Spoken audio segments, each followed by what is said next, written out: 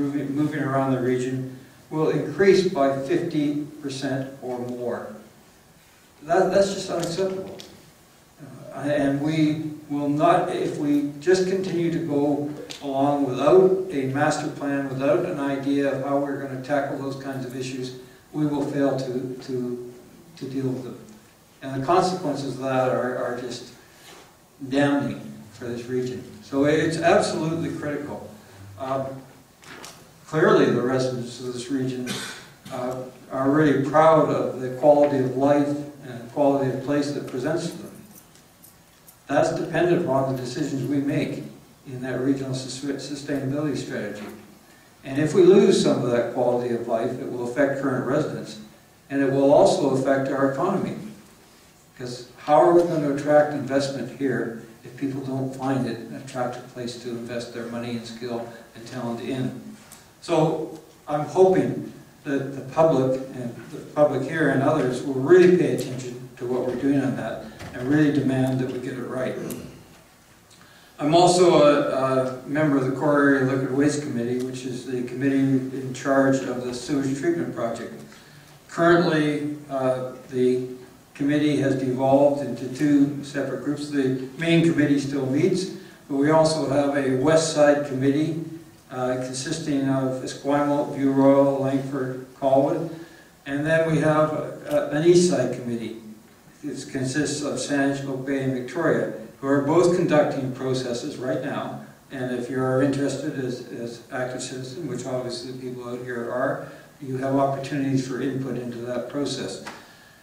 We are looking at trying to come up with a new plan, better plans, things that will be environmentally perhaps better than the project was proposed before, and hopefully a better financial outcome as well.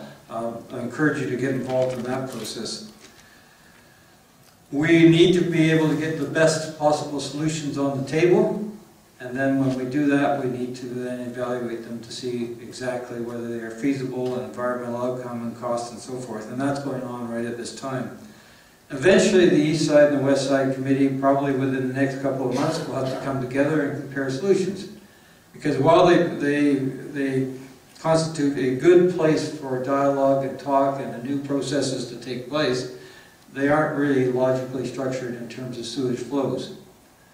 45% of all the flows into the West Side outfall, currently on Macaulay Point, come from Saanich. Saanich is not on that committee. Minority of Saanich flows go through the East Side. Saanich actually has the majority almost of members on that committee. So it's fine as a place to have conversation and talk, but we will need to get together and need to work together to find out a solution that works for all. That may not be one central plant, it may be a number of plants, it may be a more diversified setup, but it will need to get the two committees to come together in the near future. Hopefully we will do that, and hopefully we will come out with a proper solution. We are trying to do it very quickly. We also have to be very careful that while it's fine to have to drive the train down the tracks at high speed, you really don't want to miss anything because of the speed, and you certainly don't want to have the train come off the tracks. Thank you, Mr. Mayor. Thank you, Councillor Dermott, for that extensive report. Councillor Bryce. Thank you, Mr. Mayor. I'm going to just highlight two things here in my report. One is from the Core Area Liquid Waste Committee, and that is a report that was received on I&I, of course, inflow and infiltration, an issue which has become increasingly more important as we move to sewage treatment, and we need to keep the volumes of liquid, the minimum amount, in the pipes, because it, of course, is going to be costly if it all has to be going through the treatment system. So the municipalities have been working on this for a decade or more. Certainly Saanich has invested a lot in I&I. But the interesting thing, and perhaps it's been before us before, but I think for all of us it was sort of phrased in a way that highlighted it, the fact that the laterals between an individual's house and where it connects with the public pipe going down the road, that lateral is the responsibility of the homeowner. And that is a piece of infrastructure that most homeowners aren't even aware that they're responsible for. And as the community moves to even reduce inflow and infiltration even more, it is determined that those private pipes are going to have to be also upgraded. And so the CRD has prepared a model bylaw. This would be something each municipality would obviously be considering themselves, but there would be value in having it done similarly across the region. So there has been a model bylaw produced, and that obviously will come to Saanich at some point and have some discussion and see where we move on that. But just as Councillor Brownoff raised the issue about oil tanks under the ground and the liability for the homeowners with that, with these private laterals also being a potential costly endeavor for future homeowners, I mean, I can really see that the time will come when a person purchases a house and you now say, you know, subject to this and subject to that and subject to house inspection and so on, that I could really see where it could also go subject to a scan as to whether or not an oil tank exists, and subject to a report on the condition of the lateral. So that is really a very, very interesting issue that is starting to gain some interest. The other issue I'd like to raise is one that comes up from the Regional Parks Committee, and that's the Land Acquisition Fund.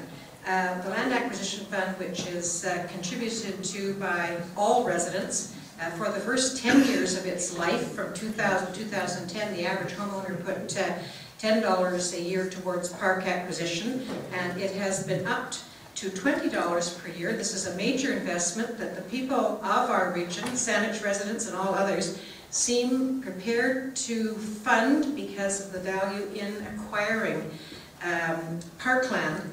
But a couple of years ago we exhausted not only the money that was in the kitty, but all monies up to 2016, and that was for that major purchase of those Western Forest Products lands. And so we always knew that come 2015/16 that we would start becoming in the black again. And so starting this year, we will be accumulating approximately $3.7 million a year in that fund, and by 2019 there will be $15.6 million. So this is going to be very important, how priorities are set in terms of land acquisitions. And there will be a strategy developed, a report on this, the Land Acquisition Fund, and the proposed strategy will come out to all of the councils, because it is something that all municipalities want to stay on top of. Thank you, Mr. Mayor. Thank you, Councillor Price. Councillor Sanders. Thank you, Mr. Mayor. Give us an update, please. Thank you. Yes, I'll give an update, and I'll stay away from pipes and tanks and such. I'm on the Coalition to End Homelessness on the Leadership Committee, which is quite a large committee because it represents a number of agencies throughout the region that deal with homeless people, as well as there's homeless representatives on the committee as well. Last week we had quite a discussion on, we've provided quite a number of housing projects, but are we actually meeting our targets? Will we meet our targets in the next, I think it's 4 years, to make a significant impact on homelessness? There are still a good number of people camping out in parks, both in the city of Victoria and in Saanich, and the ones in Saanich are a little bit more invisible. They're Cuthbert Home Parks and the Cedar Hill Golf Course. I don't think they're taking up golfing, but it's still an issue that we need to deal with. And we're looking at a strategic communications plan to the public, so there's a lot more awareness. We're still waiting in Saanich for 2 projects to be completed. There's the Kool-Aid project that is proposed to be at Quadrant Tommy, and there's Rosie's Village, which at where St. Vincent de Paul is on West Saanich and Glanford. I will move on to the Royal McPherson Theatre Society, which I'm also a member of, and the society manages the Royal Theatre and the McPherson Theatres. We had an AGM and was successful in having 3 new members that will bring their skills to the board. I think the most interesting part of that was they actually got to tour the backstage and go downstairs and see where the performers with the green room and such is. So thought that was a little exciting to bring people out. They had a very good consultants report on the 2 theatres and their position in the region and the service they provide, and will give the opportunity for the society to move forward. The Royal Theatre is owned by the CRD, but the funding contributors are Saanich, Victoria, and Oak Bay. The McPherson Playhouse is entirely owned by the city, so there's always that discussion of would Saanich like to join in on that, but we'll see what comes down the road on that. I think it's a conversation that's been going on for about 50 years. I'm also on the regional water supply. I will leave it to my colleagues that come after me, which are also on the water supply, to discuss some of the other issues. But so the Heritage Buff, I'm excited to know that the water service will celebrate their 100th anniversary this year, and then later on in the year they'll have some public celebrations. The board this week will be going out to having a bus tour out to the watershed. And just as a bit of a history, next time you go to the keg, just look up the sign on the building, and that was the original water supply for the region, for the city, and that was the water coming from Elk Lake. But that closed down and had a few other lives before it became the keg, and then the water service went to Soup Lake water supply. So there's a little bit of history if you didn't know that. And that is my report, Mr. Chair, Mr. Mayor. Thank you, Councillor Sanders. Councillor Murdoch. Thank you, Mr. Mayor. I don't sit on the CRD board. I am a member of the Regional Water Supply Commission.